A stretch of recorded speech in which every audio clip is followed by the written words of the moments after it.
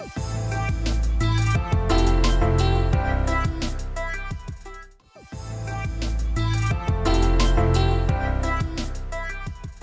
and good evening, everyone. Welcome to our 28th Bluers Virtual Seminar. Bluers Virtual Seminar is a platform that allows health professionals to discuss current management updates of different health-related topics for better patient care. And this platform is brought to you by Belayneh Ethiopia, a medical consultancy company founded by medical doctors and a computer engineer. And we aim to be an influential healthcare leader in creating a skilled community through easily accessible knowledge in preventive medicine. I'm your host, Adam Getacho. I'm the co-founder and CTO at Belayneh Ethiopia, and it's a pleasure to have Dr. Wondu Belayneh here with us to give us an update on the updates of National ANC Guideline topic. Dr. Wondu Belayneh is an assistant professor of obstetrics and gynecology at Hawassa University Comprehensive Specialized Hospital, and it's a huge honor to have you here, Doctor. Thank you, Adam, for your introduction. And my colleagues, sorry for the delay to start the meeting. And now we can start. And next slide.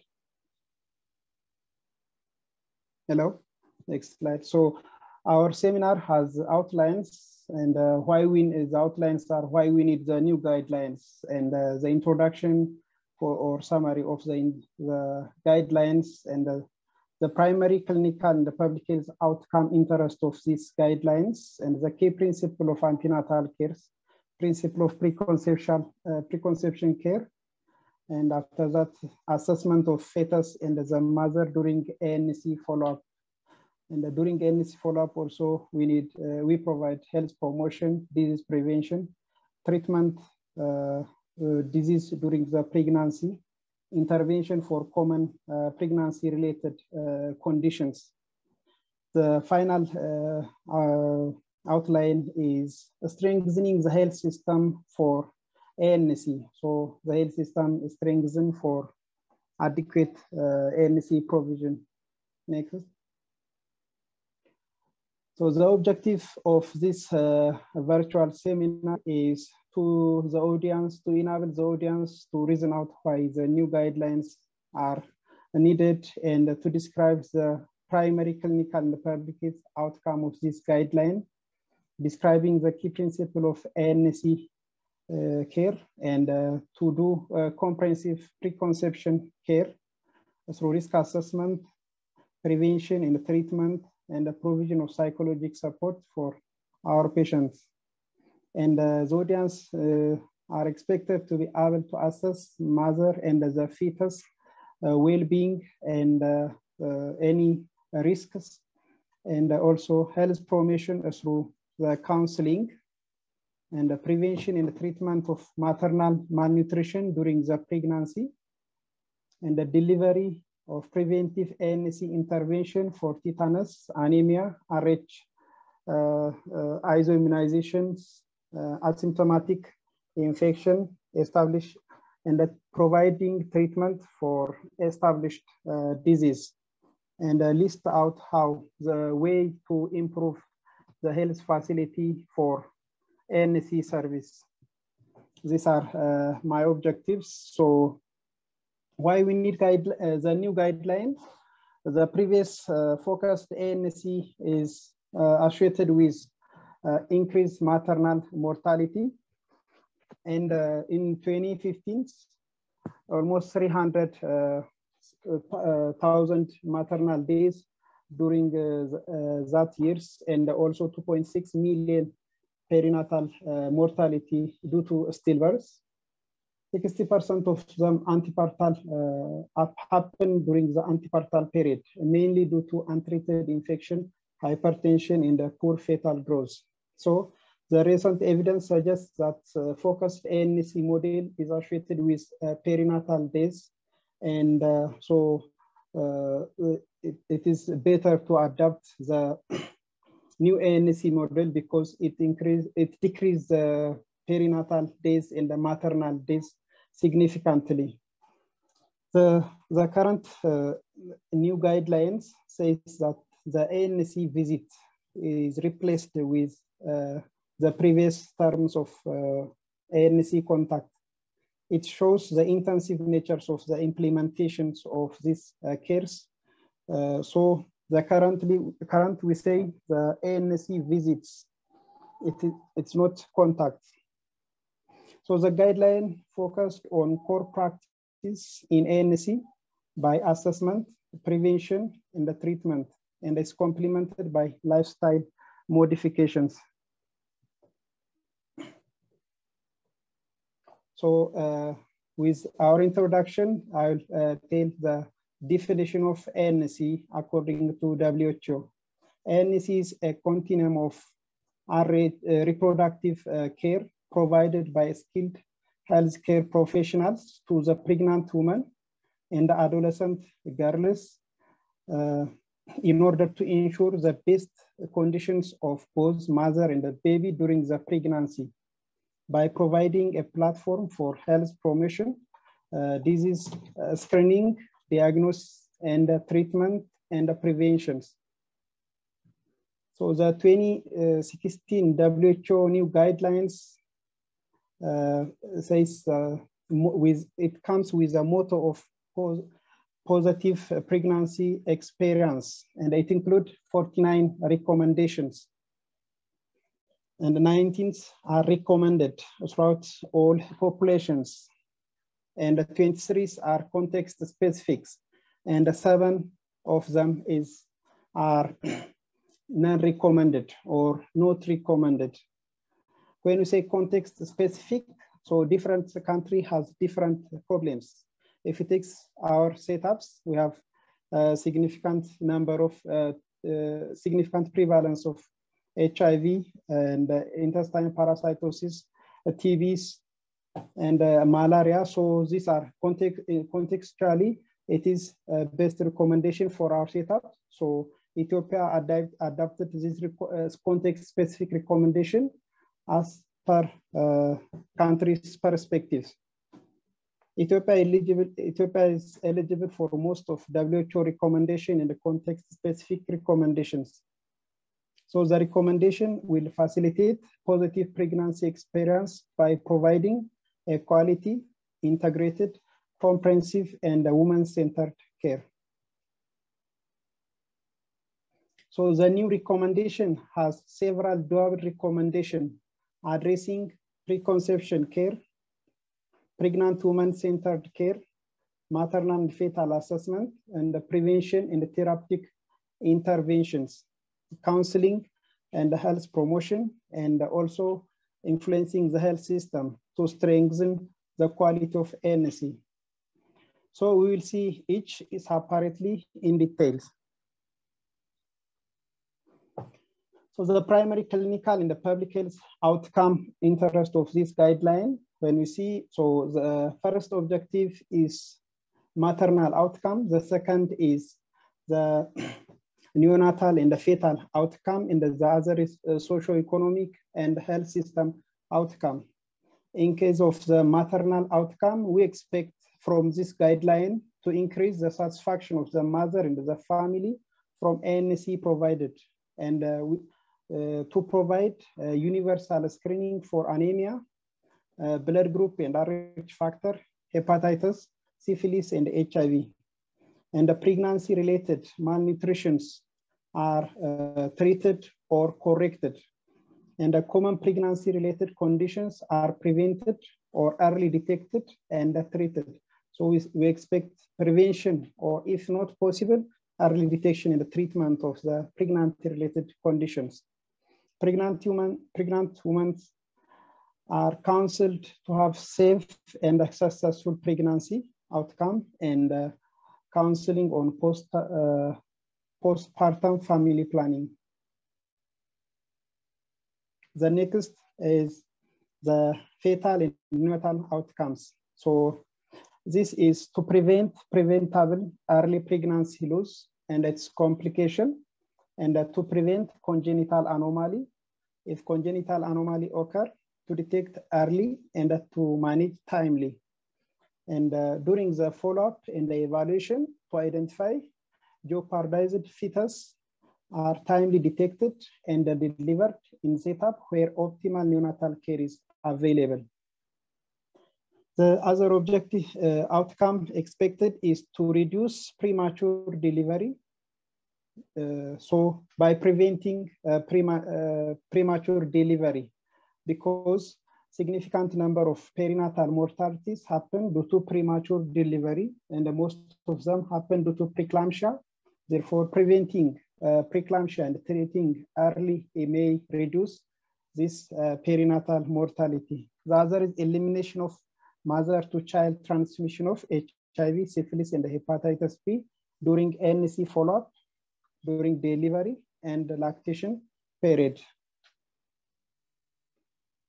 The next primary clinical and public health outcome is health system outcome. Health system is expected to improve.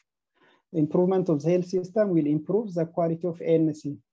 ANC attendees are maintained through continuum of care, and to increase ANC coverage, to increase skilled birth attendance and postpartum care, and to decrease the ANC dropout. What are the key principles of antenatal care? There are 8 principles of antenatal care. These key principles are, the first one is the one which included in the current guidelines. It is implementation of 8+ ANC visit schedule. 8+. Women with low risk are expected to have 8 visits during ANC.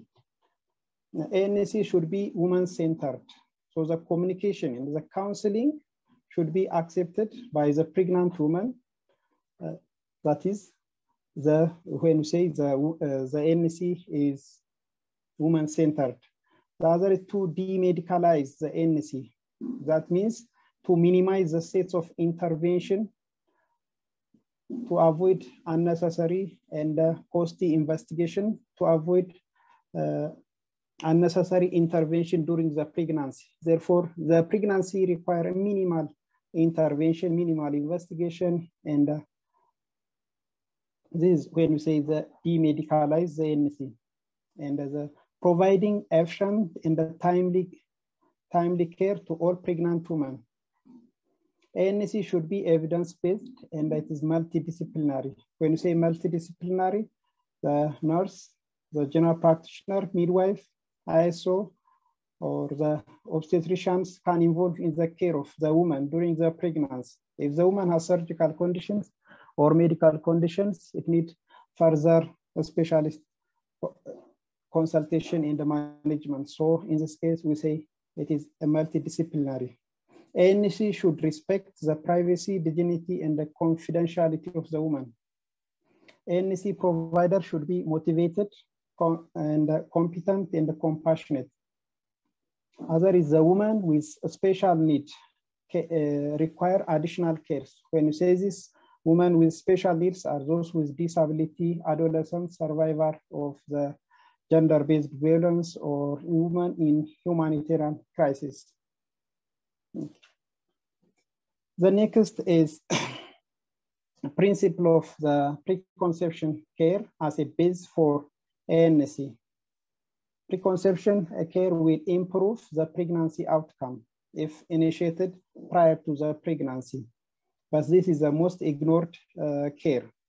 The reason may be due to the way we thought. So we may consider preconception care luxurious, but it's not. It's improves the pregnancy outcomes. So comprehensive care and evaluation of preconception care include risk assessment, so history, physical examination and investigation, and the prevention of disease that may develop during the pregnancy, treat pre-pregnancy medical condition, and provide psychological support.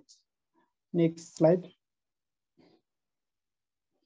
So the preconception assessments include the potential recurring condition or obstetric condition need to be assessed, like preterm labor, preeclampsia, eclampsia, GDM, congenital abnormality, or puerperal psychosis. And obstetrics and the gynecologic surgery may affect the route of delivery, timing of termination need to be assessed, like operative vaginal delivery, circlage, lips, cone biopsy, myomectomy, or myoplasty. Immunologic disorder like SLE need to be evaluated, and medical and mental health disorder need to be assessed for diabetic, thyroid, hypertension, anemia, epilepsy, all need to be addressed pre-conceptually. And the infectious conditions, malnutrition or obesity, substance use, radiation exposure, or professional or environmental exposure need to be addressed. And physical disability and the developmental disorder. These are how we assess our patients. So after assessment, so the interventions are preconception assessment, we lead to the woman to conceive immediately. So we allow them, we tell her you can conceive, or delay the pregnancy, or until the underlying medical conditions are corrected, or for the pregnant woman to avoid pregnancy. Some contraindication for pregnancies are like severe cardiac disease, advanced malignancy, severe obstructive lung disease, and recurrence DVTs are contraindication for pregnancy. If we identify this during preconception care, we tell the woman to not to have a conception. Counseling and providing contraceptive until the medical conditions are stabilized, and other providing nutritional support and the provision of folic acid if the risk of neural tube defect is high. Micronutrient supplementation and the promotion of fortified and the biofortified food utilizations, also another intervention. Weight gain monitoring and adjustment of overweight or underweight is one of the intervention we do during the preconception care. The other interventions are provision of the vaccine. So the tetanus vaccine can be initiated prior to the pregnancy and continue according to the schedules. Lifestyle modification is another intervention to avoid substance or illicit drug use and environmental hazard exposure. Medical adjustment for teratogenic drug need to be changed with a non-teratogenic drug and less teratogenic drug, or if non-teratogenic drugs are not available. And the counseling that the increased risks of the chromosomal abnormality in the woman with advanced maternal age. The other intervention is socio-economic status assessment and assessment of domestic violence, social discrimination and the stigmata, and ensure the linkage to the locally available service. The next is assessment of mother and the fetus during ANC follow-up. So during the follow-up, we assess the woman during ANC, during the first visit through the next 8 or 9 or more visits based on the patient's risks. There are current recommendation is to have 8+ visits. So we have 1 visit in the first trimester before 12 weeks. And during the second trimester, we have 2 visits at 20 and the 26 weeks. And during the third trimester, we have 5 visits at 30, 34, 36, 38, and 40. If the woman still is not, the fetus is not delivered, so the woman is appointed at 41 weeks, and we do membrane striping. So maternal assessment and the fetal assessment during the first visit. So woman is assessed through the, like preconception care, we assess through the history and the physical examination. So to have adequate and reliable history, you need to create a rapport between the pregnant woman and yourself. And the other identification of the woman, the age and the distance from the hospital is important. Menstrual histories are important to confirms that the day is reliable. And the present pregnancy history and the past obstetric history, medical histories, and the current medications are important. Gynecologic and nutritional histories and social and personal histories are important. So during the assessment, we will assess this, we will address this.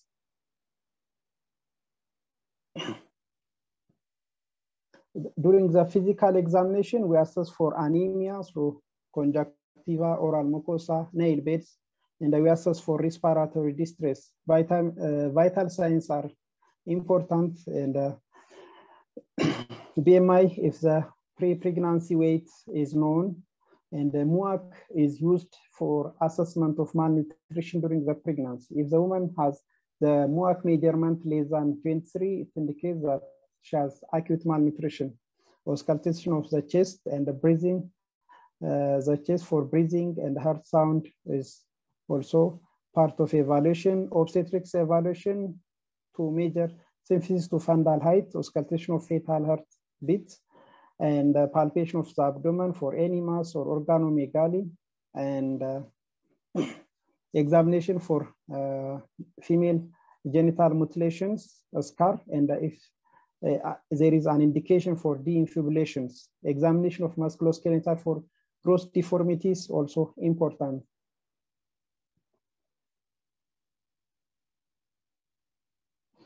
There are a few indications for external genital examination.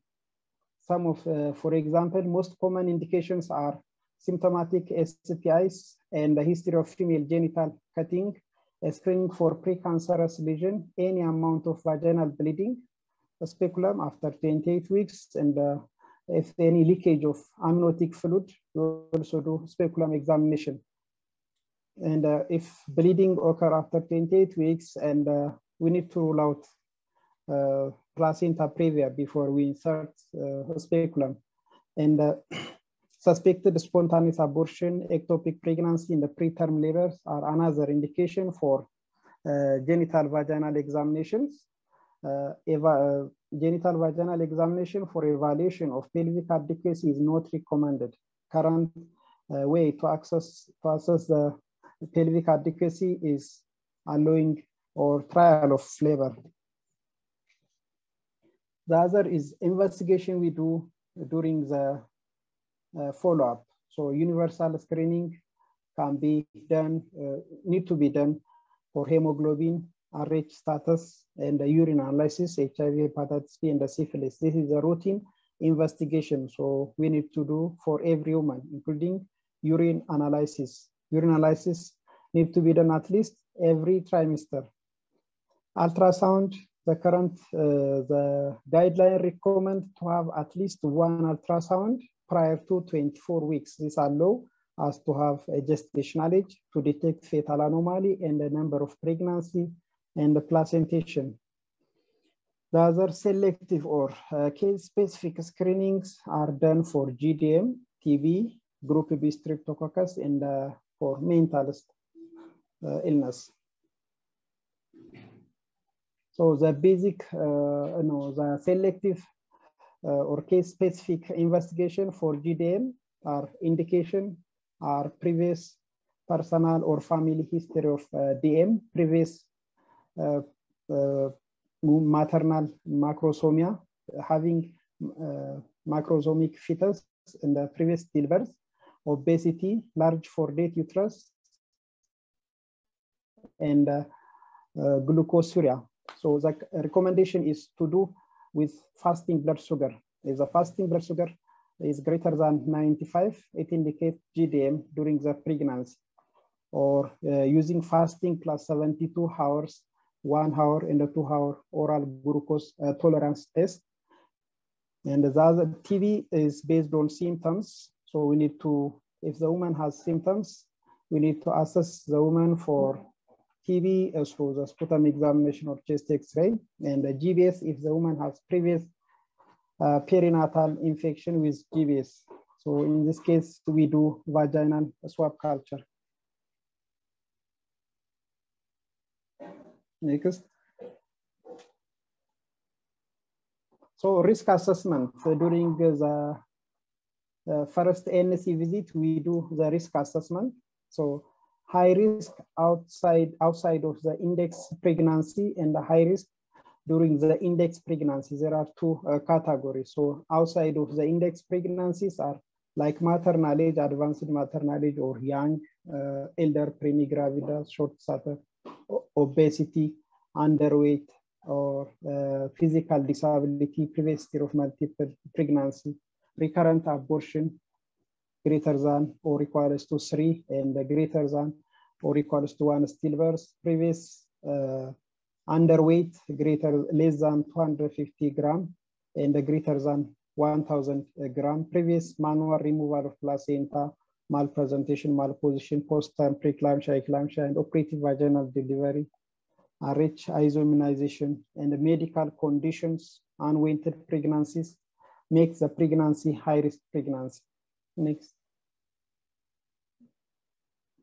Risk during the index pregnancy or during the current pregnancies are like if the woman has threatened abortion, teratogenic exposure, pregnancy of sexual assault, multiple pregnancy, FH, and pregnancy induced hypertension, oligohydramnios and polyhydramnios, and confirmed or suspected IUGR, large four-day uterus, pregnancy-associated pathology, newly sensitized, RH sensitized mother, and a newly developed systemic infection, acute pyelonephritis, recurrent UTI, bacterial vaginous, GDM, preterm.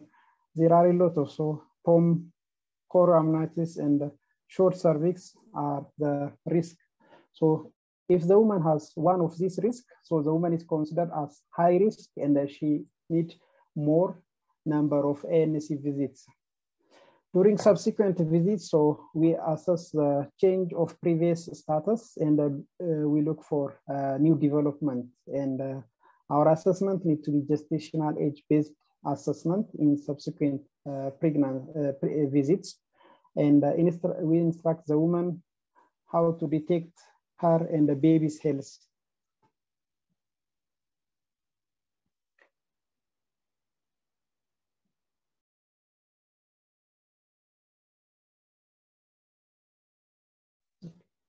During the second visit at 20 weeks, so we review the chart of previous visit and ask the woman for fetal movements and require about the new development and quick check for danger signs and determine gestational age and look for general appearance, anemia, and the weight measurement, blood pressure measurement, MOAC measurement, and fundalite measurement, listening for fetal heartbeats, and doing ultrasound scanning, the one who said just one ultrasound before 24 weeks, and provide deworming, iron folic supplementation, and calcium provision in the counseling on adherence of the drug, assessing and counseling on adherence of the drug, and assess feeding practice and optimal maternal nutrition are addressed during the second visit. During the third visit at 26 weeks, so we conduct the same activity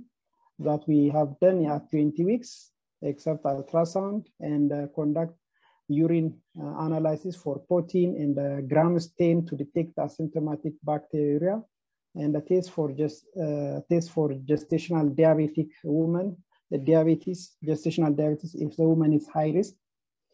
And during the third, we repeat the syphilis and HIV if the woman is previously negative, and we test for hemoglobin. And if perform fetal well-being if there is a discrepancy of fundalite in the gestational age, and if the woman complains decreased fetal movement. What is initiated at 30 weeks or in the 4th weeks is counseling the woman on birth preparedness and the complication readiness. So this is started starting from the 4th visit at 30 weeks. The other is counseling optimal breastfeeding practice. During the 5th visit, so we do what we have done at 30 weeks and determine fetal presentation and urine proteins and the testing for syphilis if not done at 30 weeks, and the counseling on breastfeeding and the immunization of the newborn and immunization of her also, and the counseling on stimulation of early childhood development. So at 30 weeks or 34 weeks or at 5 weeks, what we need to start is stimulation of early childhood brain development. While we counsel this patient, the pregnant woman, we counsel her, the father or the husband, to approach the pregnancy or the maternal abdomen and to speak or to sing to the fetus. So this will allow the fetus to identify the sound of his father. So at delivery, this may help to the neonate to identify his father. So this means that it helps the neurologic development. At 6 week, 6 visit, what we do is we conduct all what we have done at 34 weeks, and we assess mental health. At 30 weeks, birth preparedness and the complication readiness. At 34 weeks, stimulation of early childhood development, and at 36 weeks, we assess for mental health of the woman. There is different fear, mites, worry about the labor and the labor pain in the delivery. So we need to counsel the woman, and we need to assess what is her status, and repeating hemoglobin during these times also important. The other is at 38 weeks or at 7th contact, orient the woman how to assess the fetal kick. And during the 40 weeks, we review the fetal kick counts and repeat what we done at 38 weeks, and ultrasound scanning for fetal well-being is important. If at 41 weeks, if not delivered till 41 weeks, so we make membrane striping and we do ultrasound scanning for fetal well-being. Okay. Next. The next is health promotion, disease prevention and the treatment during the pregnancy.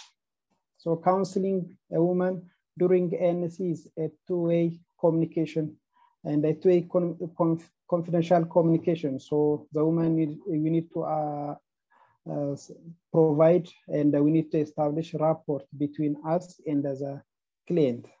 The focus of counseling is to discuss on major problem identified within the woman and her partner and her fetus, and to generate a workable solution, and to make a decision, and to plan a future regular and emergency reporting and management. The three major areas of counseling and health promotions are lifestyle modifications, starting during preconception and continue throughout the pregnancy and the postpartum, and counseling on danger sign and the symptoms during the pregnancy, and the birth preparedness and the complication readiness. And the counseling on other issues like family planning, breastfeeding and immunization, and the screening for cervical cancer, also another health promotion service. So the counseling on lifestyle modification. So we have said previously also during the preconception care, avoiding substance use, and avoiding illicit drug, and avoiding the over-the-counter drugs, and avoiding also excess caffeine intake, getting regular exercise and the sexual activity and adequate sleep, reducing stress, maintaining hygiene and healthy diets are among the lifestyle modification. Adequate and safe nutrition, rich and dense feedings are important. 1 additional meal during the pregnancy and 2 additional meals during lactations are recommended. Normal weight gain are recommended. Excess weight gains are not healthy, because once the woman gets the weight, it's difficult to lose during the postpartum period. So it results in weight retention. So the recommendation on counseling and health promotion, this is the recommendation that comes from the guidelines. So counseling the pregnant woman to avoid substance use and recreational drugs, and during the preconception, during the pregnancy, and counseling the pregnant woman to avoid eating raw meat, unpasteurized and or raw milks and unwashed vegetables and junk food, and to avoid excess caffeine intakes, and regular exercise, non-strenuous physical exercise are recommended. Counseling the pregnant woman to maintain regular personal hygiene and to have optimized nutrition during the pregnancy. Next. The other recommendations are counseling on danger sign and the symptoms during the pregnancy. So the checklist of danger sign and symptoms, starting from the first visits or first ANC visits, and so we counsel the woman to notice vaginal bleeding, any amount, and sudden leak of fluid or offensive vaginal discharge, sustain nausea, vomiting, chills, rigors, and a cough, which is maybe dry or productive, severe headache, blurring of vision, a swelling of the hand and the face, and a convulsion or loss of consciousness, and the decrease or lose of fetal movement, premature onset of contraction, and a severe unusual abdominal pain in flank, epigastric or right upper quadrant pains, and the skin rash. All these are the danger sign. So then the woman is told to come early if she noticed any of the above complaints. The other is birth preparedness and the complication readiness, counseling all pregnant women on birth preparedness and the complication readiness starting from 13 weeks to ensure that the partner and the families involving are prepared themselves for action. The component of this counselings are awareness of danger sign and delivery with skilled birth attendants, arrange the means of transport, saving money for emergency, and preparing support during and after the birth. So the family, the friend may involve with these activities. Preparing essential items for childbirth and arranging the way to communicate in emergency situation. Designing a decision makers in the behalf of the patient when the patient is possibly become unconscious, including giving consent. These are the birth preparedness and the complication readiness. So other counseling are, counseling important on family planning. So to have at least 2 to 3 years of pregnancy intervals, and the counseling on breastfeeding, and the counseling on child immunization and the screening for cervical cancer. Okay, next. So the nutritional assessment, the next presentation is nutritional intervention. So nutritional assessment, assessing the woman for malnutrition, so dietary history, clinical anthropometric measurement or weight measurement during each follow-up, and anthropometric measurement. These are help to assess the woman the status of nutrition. So we need to make a nutritional assessment during every visit for ANC. And the counseling on consumption of quality, safe, nutrition-dense, diversified food, and the micronutrient supplementation to improve maternal and fetal nutritional outcome, and health outcome is important. Counseling the mother on consumption of at least 1 additional meal, and 2 additional during the pregnancy, and 2 additional meal during the lactation, and the provision of the adequate iodine salt intake. Counseling on health eating during the pregnancy. So excessive weight gains are not recommended, as we previously said. Next. So nutritional treatment for if the woman is malnourished. So if the MUAC is less than 23, they need to be provided with ready-to-use foods like plant peanut or soya bean And a daily iron intake, 60 milligram of elemental iron and 0.4 milligram of folic acid supplementation is recommended. And during each follow-up, so this will decrease the maternal anemia, purpura sepsis, and the low birth weight, and the preterm birth. So the amount of tablets that the woman should take during the pregnancy is, the least is 90 and the maximum is 180. And during the follow-up, we need to assess the adherence, and we need to counsel on adherence. Investigate all pregnant women for anemia, assessing compliance and adherence of iron. So undernutrition and the micronutrient deficiency are the risk for fetal IUGR and the low birth weight. This table shows the expected weight gain during the pregnancy. Underweight, a woman with BMI less than 18.5 are expected to gain 12 to 18 kilo, and normal BMI expected to gain 11 to 16 kgs. And if the woman is overweight, she's expected to have less weight gain, 7 to 11.5 kilos. If the woman is obese or the BMI is greater than 30, so the woman is expected to get less weight, and the expected weight gain is 5 to 9 kilos. And these women are counseled on less carbohydrate diet, less protein diet, and less fat food, or to avoid fat food, and to take more vegetables and fruits. During the pregnancy, if the woman has anemia, so we need to treat. Usually, so routinely we provide the iron folate prophylaxis if the woman has normal hemoglobin levels. If she has mild anemia, therapeutic iron dose is given, and peripheral morphologies and RBC indices are need to be done to identify the cause of anemia and the type of anemia. If the woman has moderate anemia also, the same thing is done, and provide close follow-up and for improvement. If the woman has severe anemia, she needs referral to the hospital for complete investigation for blood transfusion and to continue iron therapy.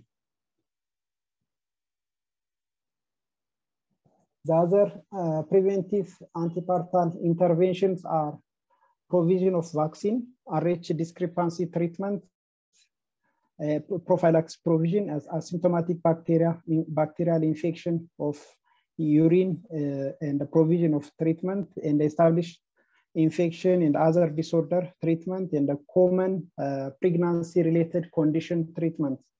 The details are provided next. So vaccination. So previously, the vaccine for tetanus is TT vaccine. Current is TD, tetanus, and diphtheria. So at least 2 doses of the TD vaccine is recommended to prevent neonatal and maternal tetanus during the pregnancy.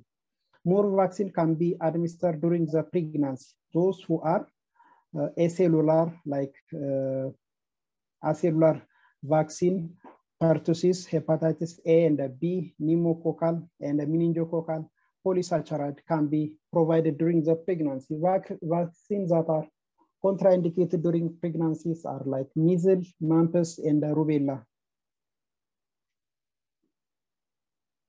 So the schedules of the TD vaccine is the first is during the first ANC contact, and the second is after 4 weeks, and the third is after 6 months, the fourth after 1 year, and the fifth is after 1 year's interval. So to be protective, the woman should need to take at least 2 doses.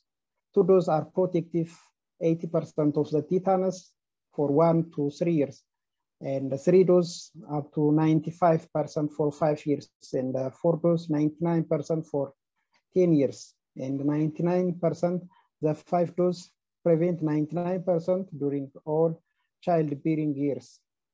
So we said that it needs 2 doses to be protective, and the last dose, if the woman initiates antenatal care late, and the last dose needs to be taken at least 2 weeks prior to the delivery to be effective.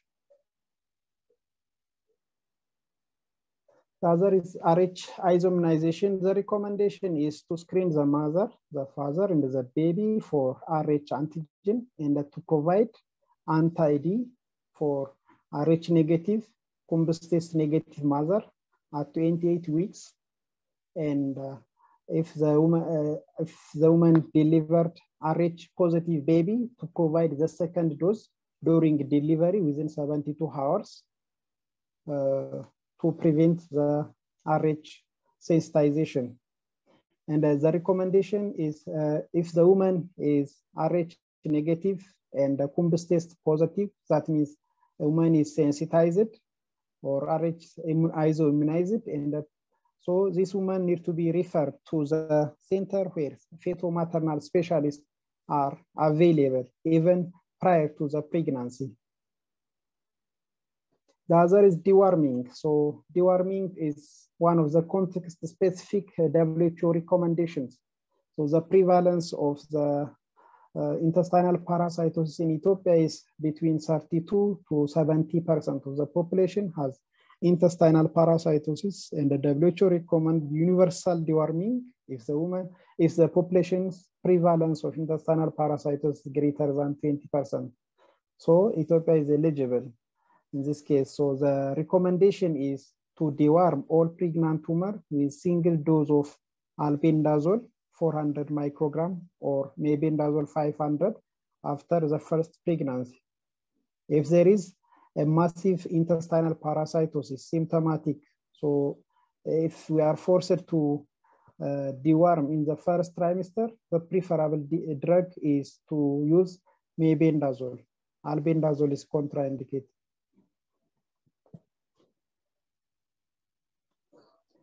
The other new recommendation is this, so pre-exposure prophylaxis for HIV prevention. If the pregnant woman is HIV positive, HIV negative, and her partner is HIV positive, and if the woman has have multiple sexual partner without condom, and if doesn't know the serostatus of the woman she have sex with, so the recommendation is to use the prophylaxis counseling and the provision of TDF and the 3TC as a pre-exposure prophylaxis for HIV prevention. So the woman is provided with TDF and 3TC. In this case, it is preventive. The effectiveness is around 99%. If the woman is positive and the husband is negative, still these recommendations is to provide the husband with this prophylaxis.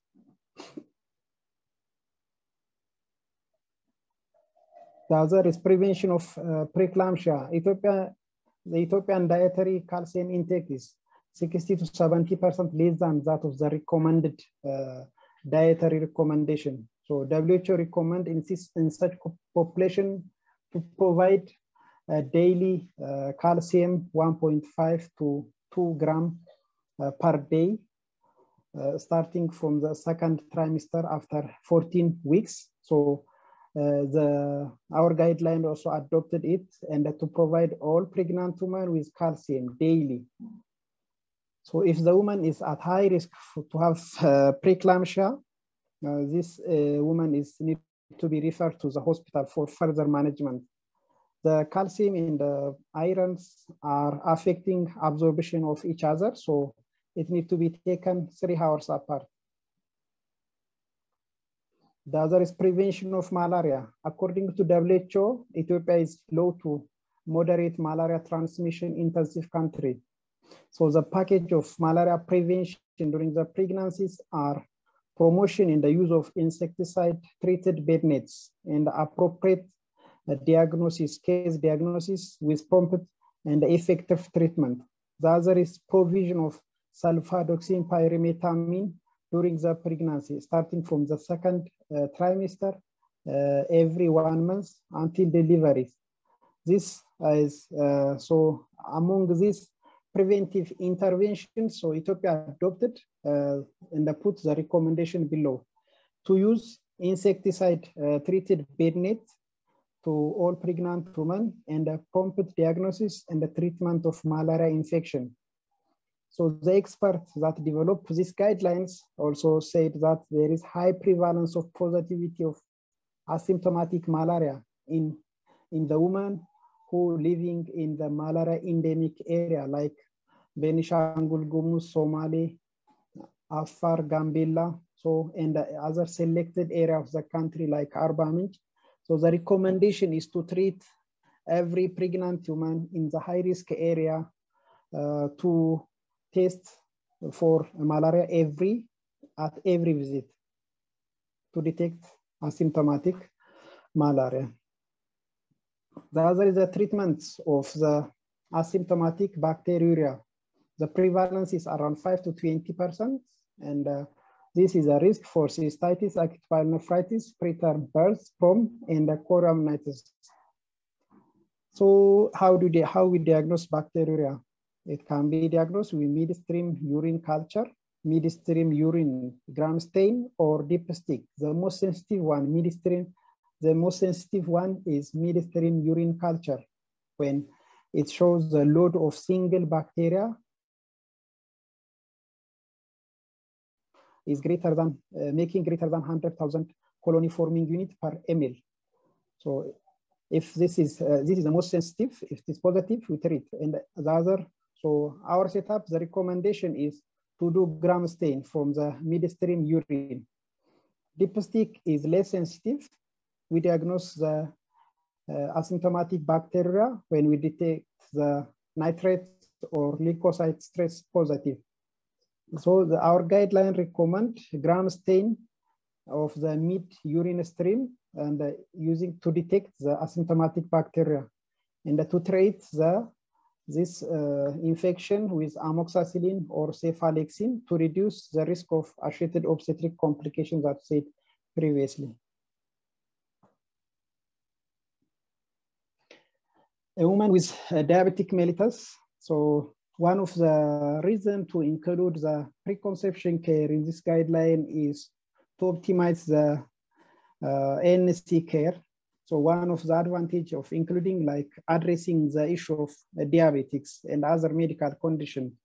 So the recommendation is diabetic mellitus during the pregnancy need a specialized care. So like a consultation with the medical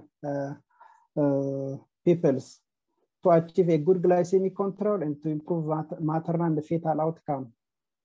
Management principle is early diagnosis and appropriate treatment. So the good glycemic control achieved through lifestyle modification by avoiding hyperglycemic diets, carrying out with moderate intensive regular exercise, and avoid chronic stress, and using or administering drug like oral hypoglycemic agent or insulin. So these need a specialized care.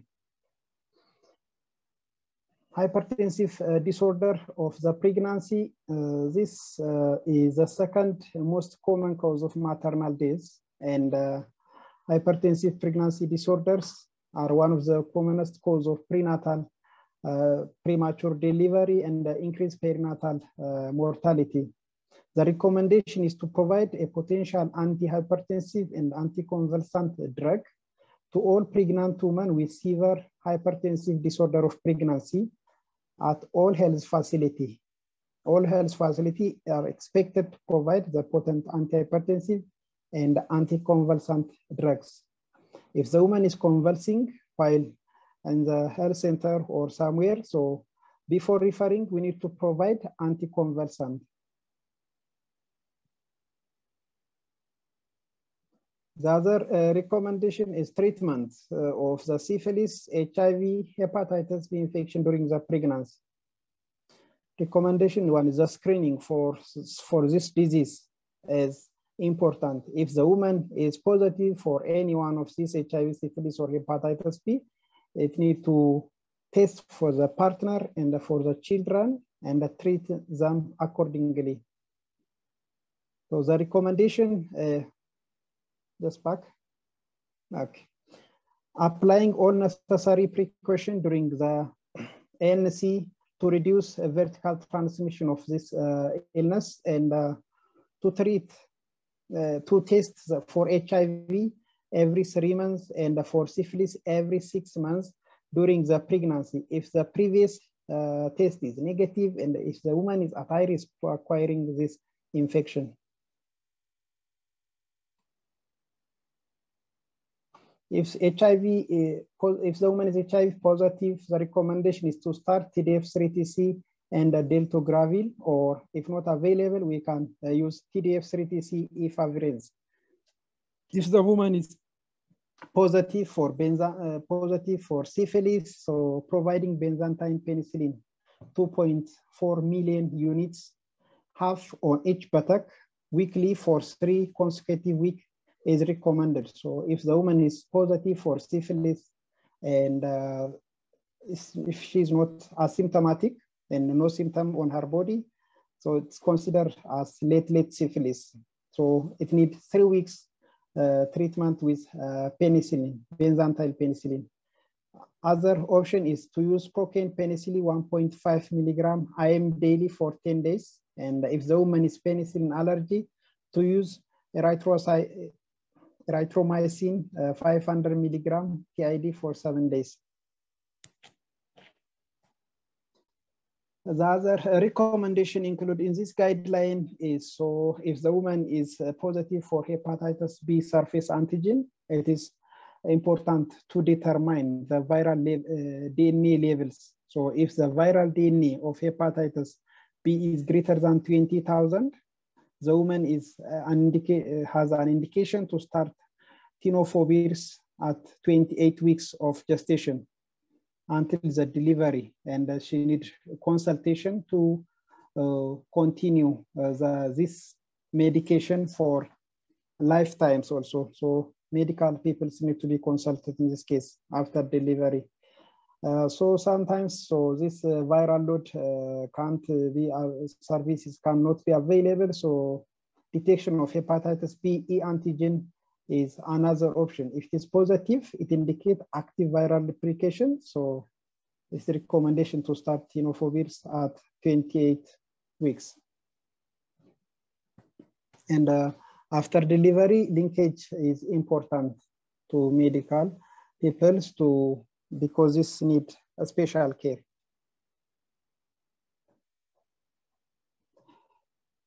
The other we say is previously a specific investigation or evaluation is for one of them is TB.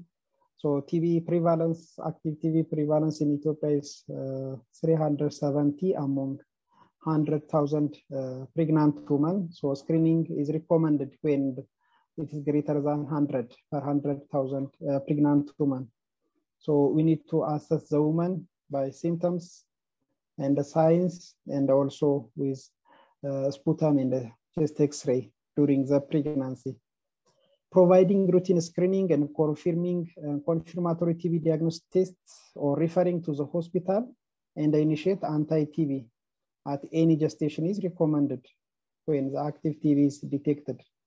Safe drugs are like INH, rifampin, and ethambutol. Other recommendation is if the woman is positive for TB, so family need to be screened. Next. The next is intervention for common pregnancy condition.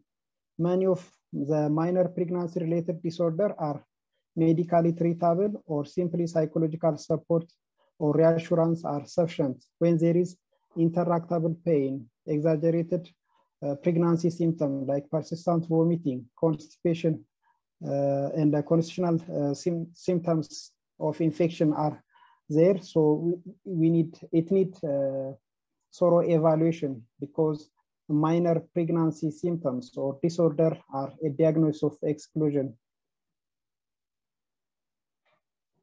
So commonly we encounter the nausea and the vomiting. It's around 70% of the women experience this pregnancy related condition like nausea and the vomiting.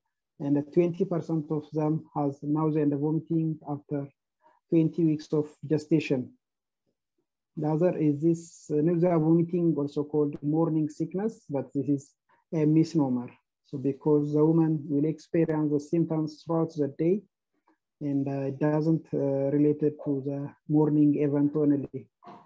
So what we do is reassure the woman that the symptoms of nausea vomiting will resolve by itself after the half of the pregnancy gestation time, and to use ginger, chamomile, vitamin B6 are recommended for relieving the mild degree of nausea and vomiting. So the woman with nausea and vomiting, out of them, 1 out of 2% will develop hyperemesis gravidarum, and they will have hypotension, electrolyte imbalance, and marked weight loss. And so this woman need specialized medical care. They need to be admitted and treated accordingly. The other will reassure.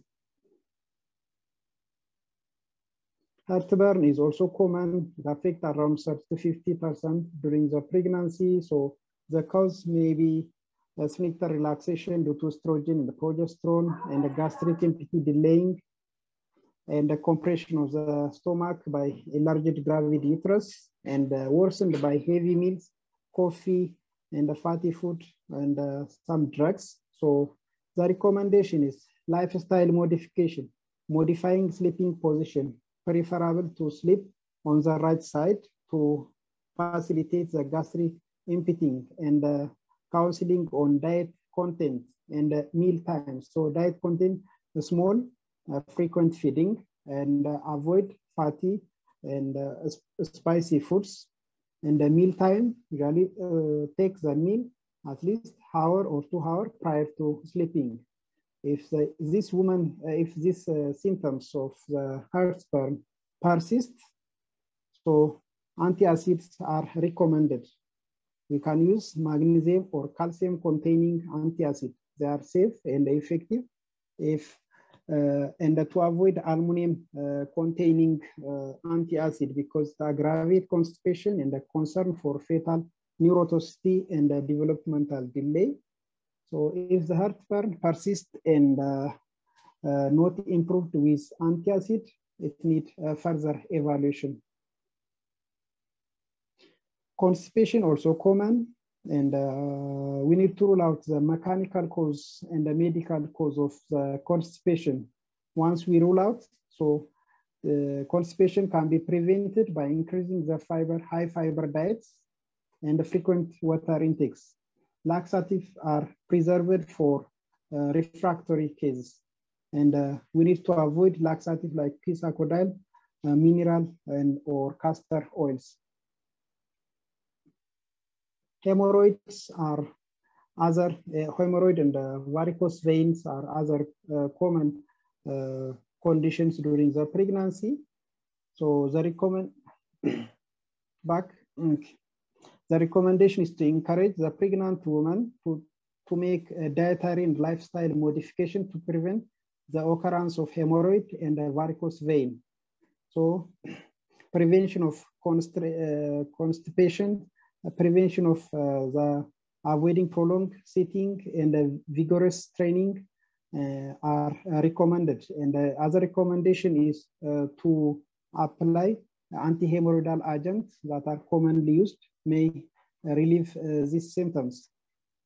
In relation to the varicose vein, simple and locally available methods like mechanical compression and leg elevation, not standing for long hours, water immersion can be applied, and can ease this varicose vein and the leg cramps.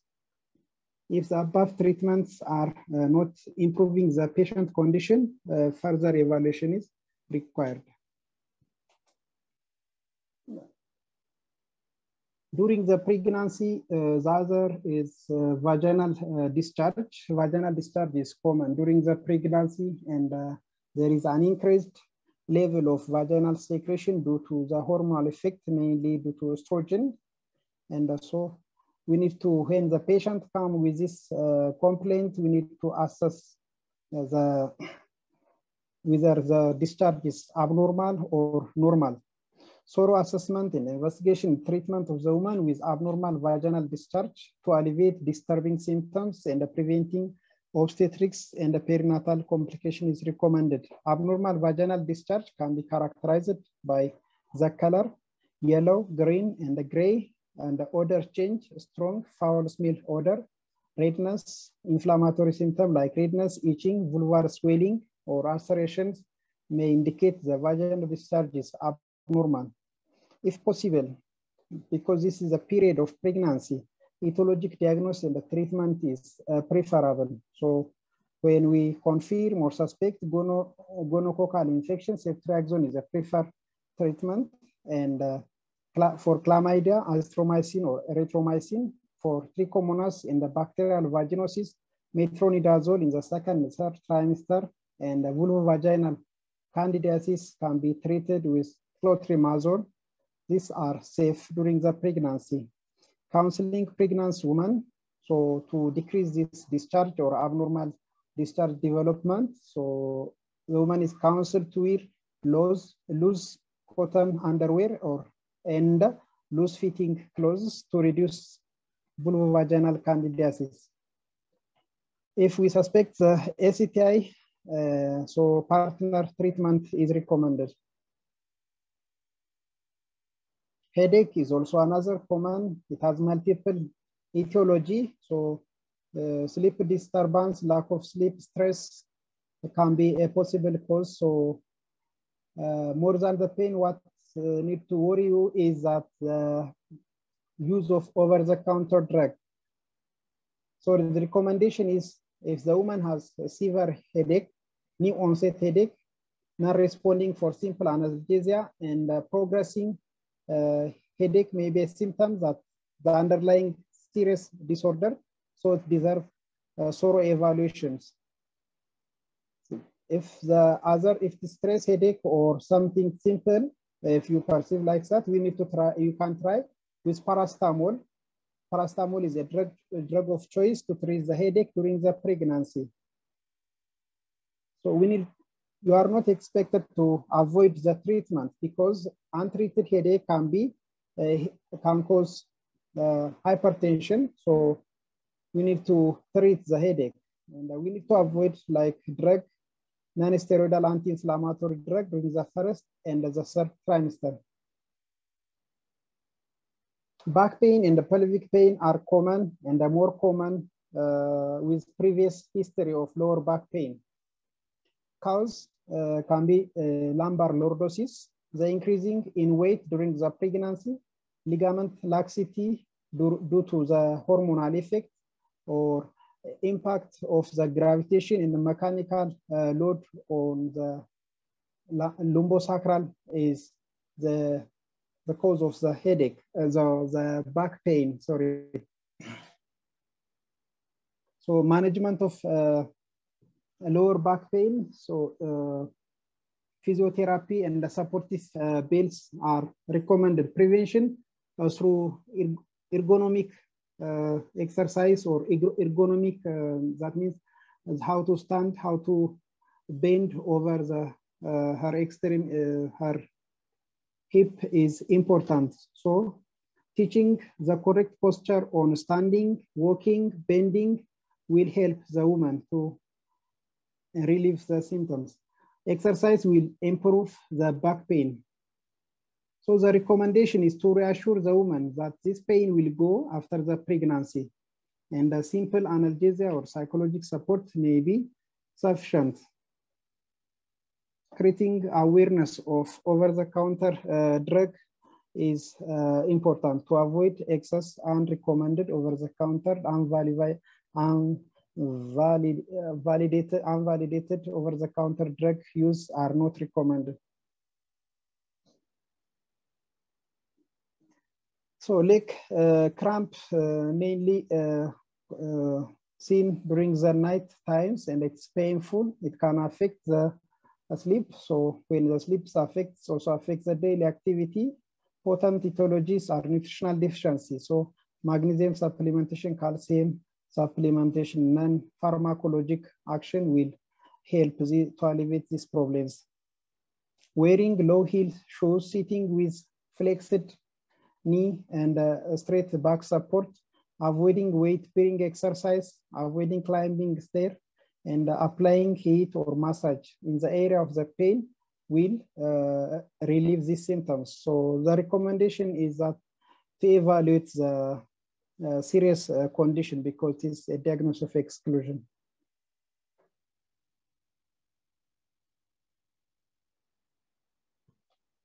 So the next is strengthening the healthcare system for ANC.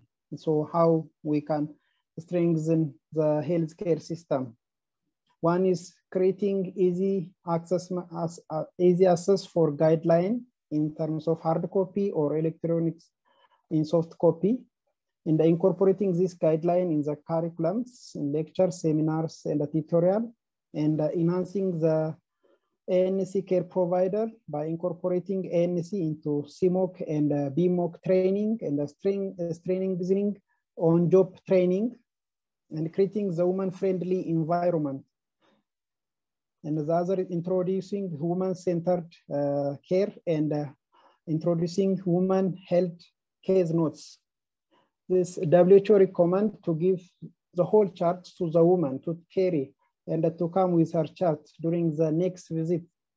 But our guidelines says this is not feasible for our setups. So the healthcare provider will give the summary of each ANC contact finding and intervention done during the ANC. So one of the strengthening system for ANC care is giving the woman health case notes, which is a summary of the intervention we did. The other, digitalizing the health system and integrating other reproductive health with an ANC package, and continuing engagement to increase ANC coverage and continuous quality improvement, and monitoring and evaluations are the recommended way to improve the health system for ANC purpose.